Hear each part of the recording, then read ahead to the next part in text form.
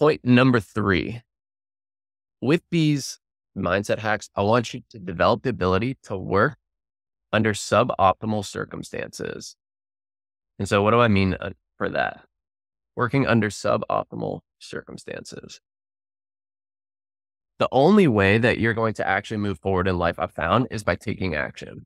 And so I used to be huge into reading personal development, and I still am, but I would count that as being productive, quote unquote. And so the problem with that is you spend so much time learning and reading and passively thinking about your goals that you don't actually move forward with any of them. And so I'm speaking from the heart here. This is something that I personally struggled with for a long time.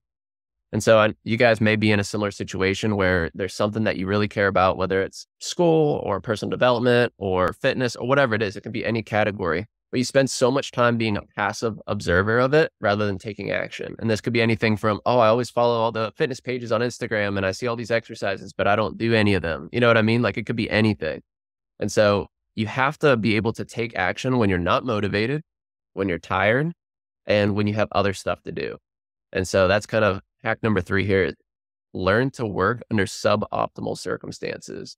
And so one of the things that you can do is you can set some sort of a alarm or marker of when you need to have your tasks done by. And so if you have difficulty finding the impetus to get stuff done, an exercise by Mel Robbins, I believe that started this, is counting backwards. And so what she actually recommends is when you wake up, you go like 5, 4, 3, 2, 1. And when you hit 1, you have to do whatever your first task is. You have to get it out of bed. You have to start executing. You don't have some like 20-hour long morning routine. You literally just launch into your first activity. And that's something that I found really helpful because for me, obviously, whenever you're in residency, you're almost always tired. You're never not going to be tired. And so getting out of bed is the hardest part of your day pretty much. And so that's something that I do is I count backwards. And whenever I hit 1, I just start doing whatever it is I had to do for that day. The way to make that actually effective is to have already planned out the night before what you're going to do. So you don't have to have your whole day planned out. I've tried that many times and it's almost never been successful for me simply because tasks always balloon to fulfill the time at least that you allocate for them. And sometimes even more. It's Parkinson's law essentially. And so if you don't stick to guidelines and schedules very well, like myself, you at least have to have the first task planned out. And so that's why like for this weekend, like I was telling you, I might get nothing else done, but I'm going to for sure be working on school this whole weekend because that's my first task. So if you know your first task is UWorld, for example, then you know you're going to get your UWorld done no matter what. And so that's one way that you can kind of leverage all these tactics together to make sure you at least get the most important thing done.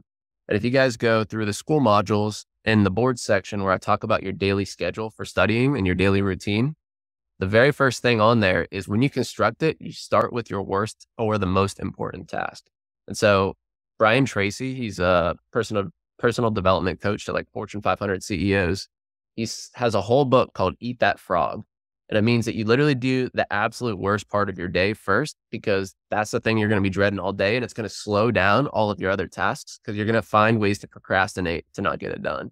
Like if you have an animal, you're going to find a way to take them for a walk, clean the litter box. You're going to empty your dishwasher. You're going to do all those little tasks that don't really push you towards your goals because you're procrastinating on the one thing that's going to move you forward. Because it's obviously the worst. It's the most painful.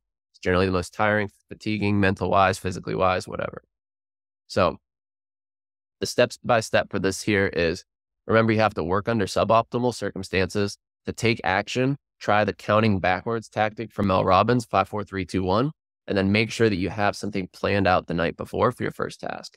This little kind of flow chart right here, you can even just write that on a sticky note if you need to remind yourself, because all these things are hard to implement. But if you have an actual way to fall back, I call it a fail safe, then you know that you're going to reach your goals. So that's kind of tactic number 3 here, is getting yourself to work under the suboptimal circumstances.